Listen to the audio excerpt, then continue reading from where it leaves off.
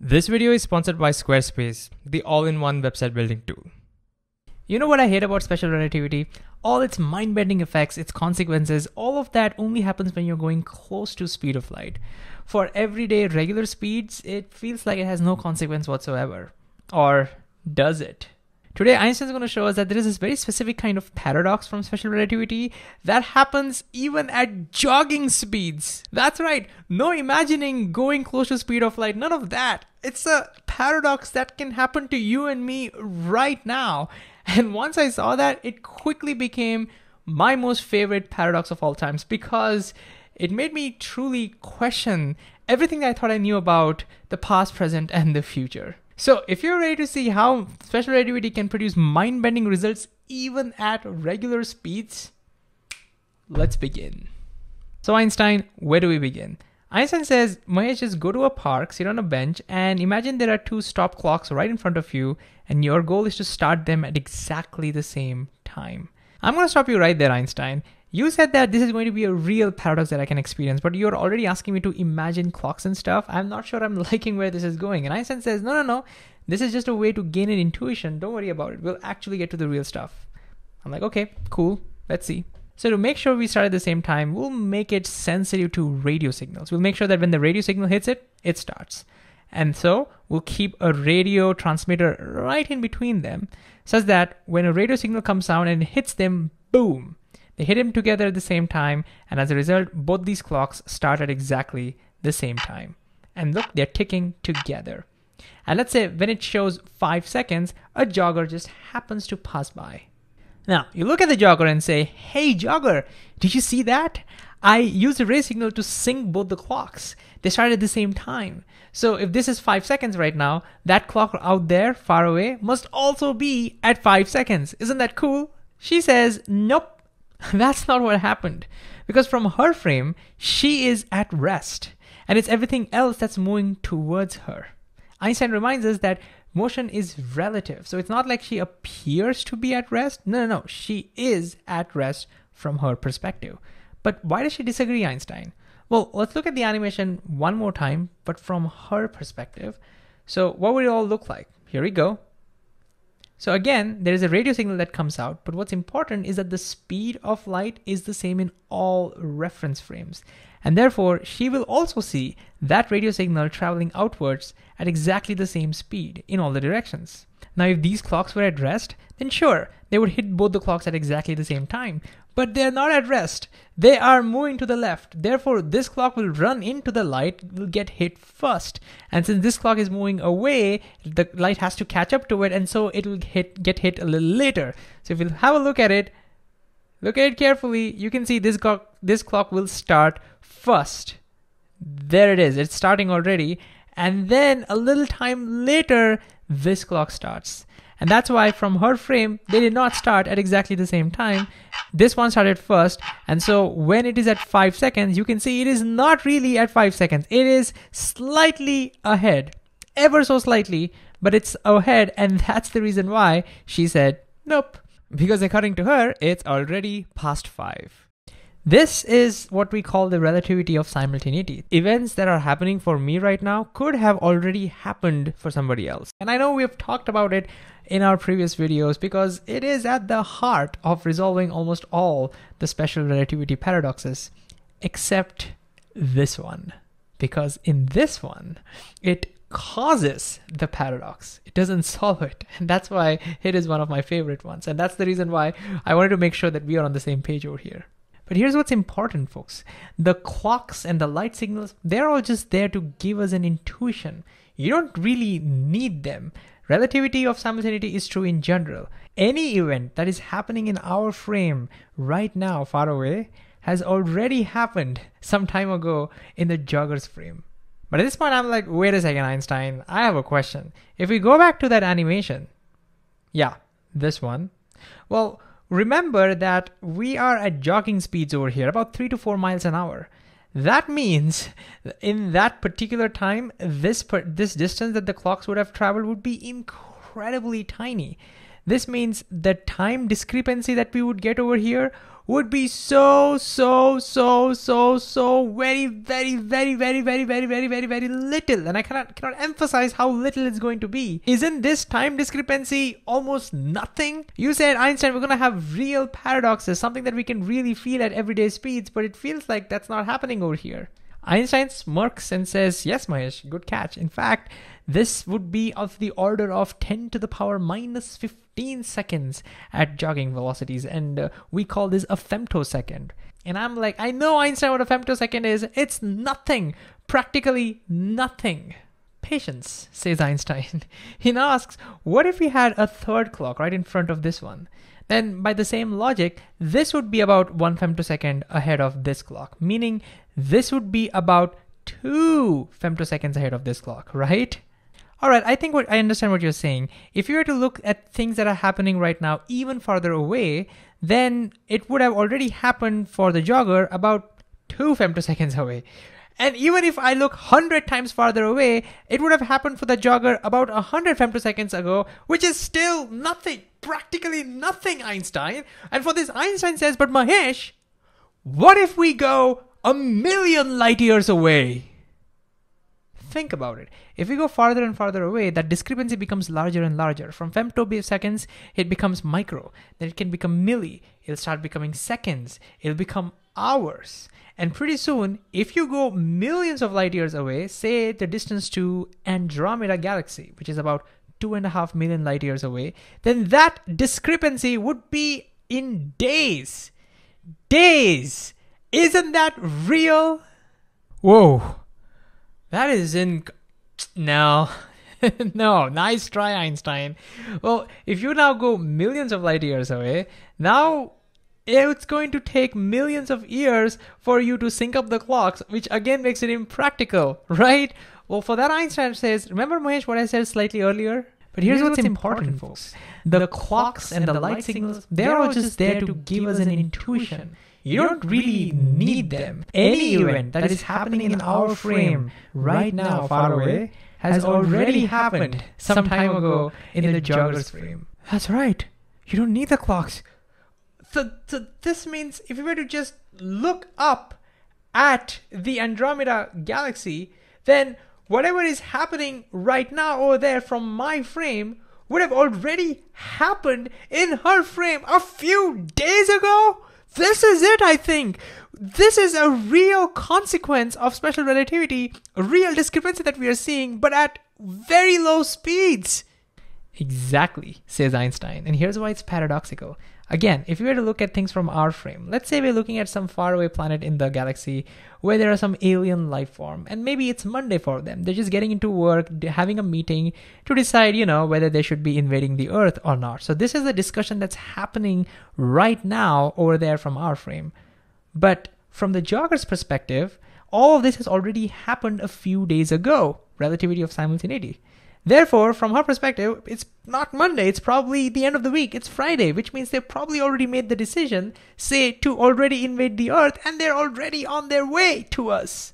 So think about how freaky this is. From our frame, they're still deciding what to do. They haven't made a decision yet, but from her frame, it has already happened.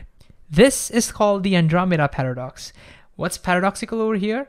Well, it makes us question whether the future already exists. Because right now, in the jogger's frame, the aliens have already made the decision.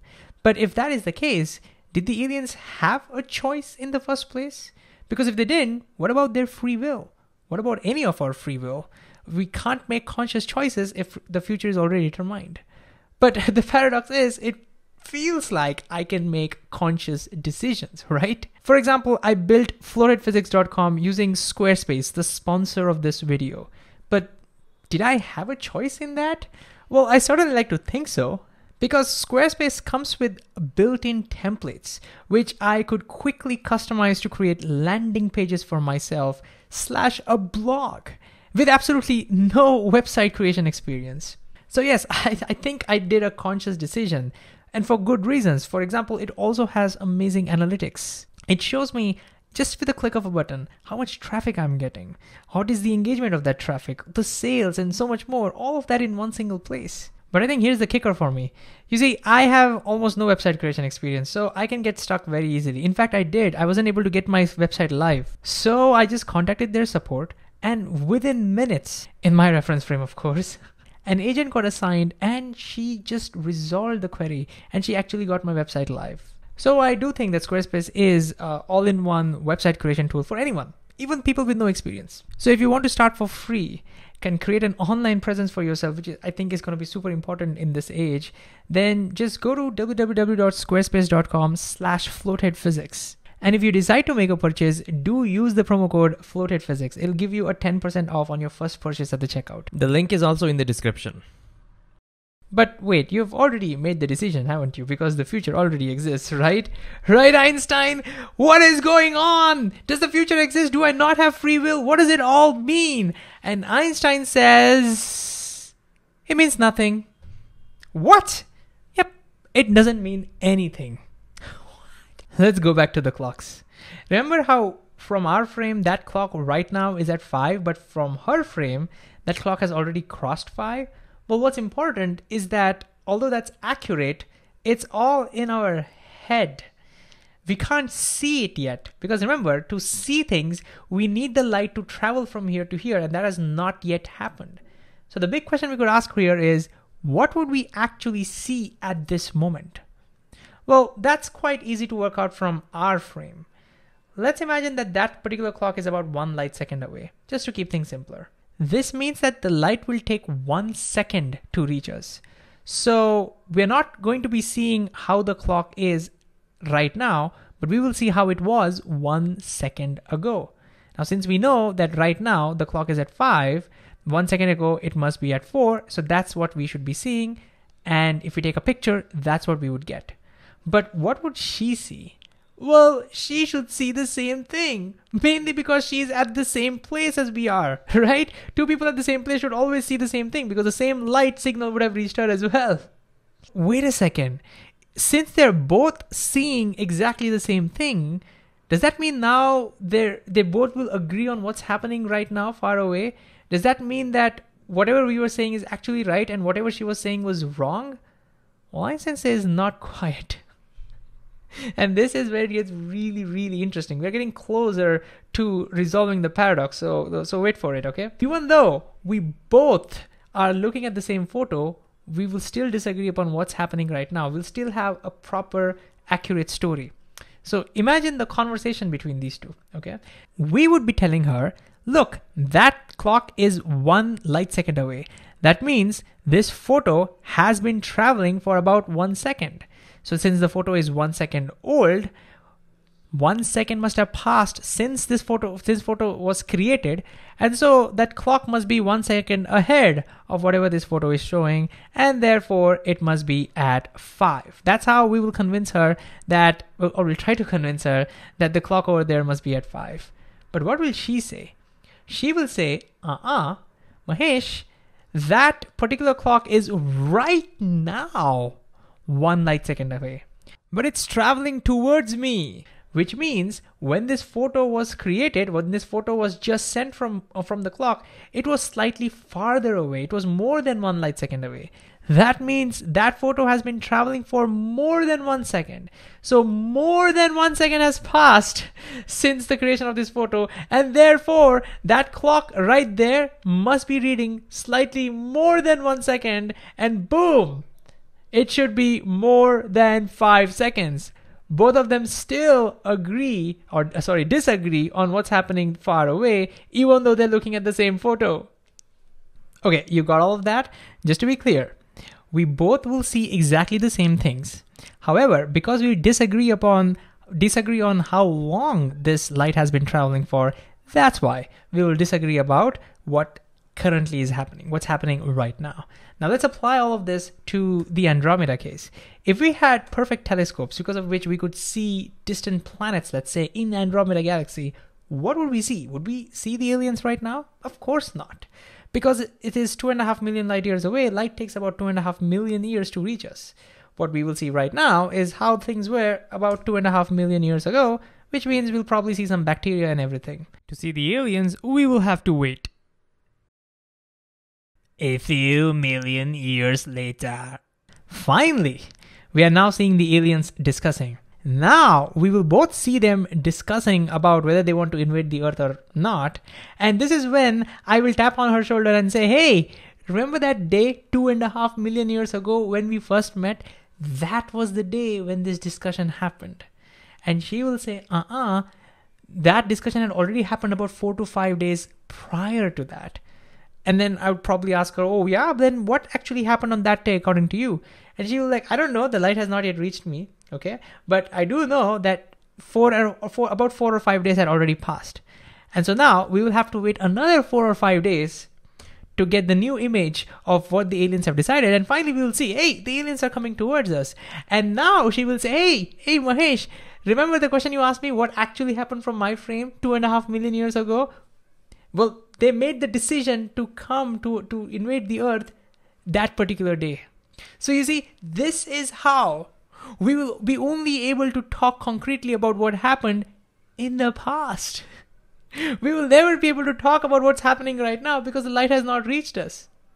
And it's okay if we disagree about the past. Who cares about that? Because it has already happened. So it's only once things have happened, we can retrospectively talk about when we would have happened, and we'll disagree about the past. That's it. And as a result, we'll also disagree about what's happening right now in the Andromeda galaxy, but it doesn't matter. Because the light from there cannot reach us right now. We can't see what's happening right now. It has no effect on what's happening. It has no effect on us right now. And therefore, it has no physical significance. What's happening right now is completely pointless. You see, what relativity is teaching us is that the fact that light takes time to travel from one place to another allows different people to have different nows far away. The farther you go, more the discrepancy. But for the same reason, it has no physical significance because no information can travel from there to here right now. So now has no meaning whatsoever, no physical meaning whatsoever. So what about the future? Well, if now itself has no meaning whatsoever, forget about the future. Why would future have any physical meaning whatsoever? I mean, so if you want to think about whether the future really exists or not, it's all philosophical. As far as science or physics is concerned, none of that really matters. But Einstein, I have such a hard time, accepting this. How can I just accept the fact that this idea of now makes no sense and just let go of it? Because there must be something happening right now in Andromeda, isn't it? So how can it be different from different people? Well, Einstein said this is understandable. We think that things right now has a physical significance because we live in a small world. I mean, think about it. If on the other end of the world, if some server, let's say, stops working, then it will have impact on me almost instantly. This is the reason why we think that, things right now can affect me right now. Because the time it takes, the time of travel, the time it takes for information to travel on Earth is so small, we think things are happening instantly. Therefore, our intuition is built in a world where light travels almost instantly. And that's the reason why we think that, there must be something happening over there right now. There must be something happening over there right now. Even though we can't see it, it must exist. That's the intuition that we have developed in ourselves. But if you try to stretch this intuition far away, it breaks because this is a very local intuition that we have. It doesn't work in the grand scheme of things. I think that's the biggest takeaway from special relativity, that the idea of now far away really has no meaning. I'll see you.